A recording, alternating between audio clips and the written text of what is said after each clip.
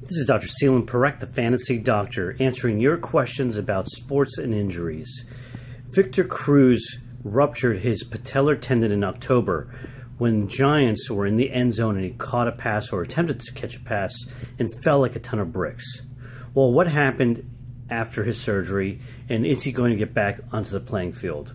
Let's take a look at Woody and understand this a little bit better. So if we look at the skeleton, the quad muscles sit in the front of your thigh right here. When you get down to the knee, you have your kneecap. Now there's a quad tendon that attaches here, but from the bottom of your kneecap to the leg bone, there's a tendon known as the patellar tendon. Victor Cruz tore that tendon. It typically will tear right off of the kneecap, but it can tear middle of the tendon or at the attachment of the tendon. This is the most common location, and that's probably where he tore it. What he had in surgery is a reattachment of the tendon back to the bone where it belongs.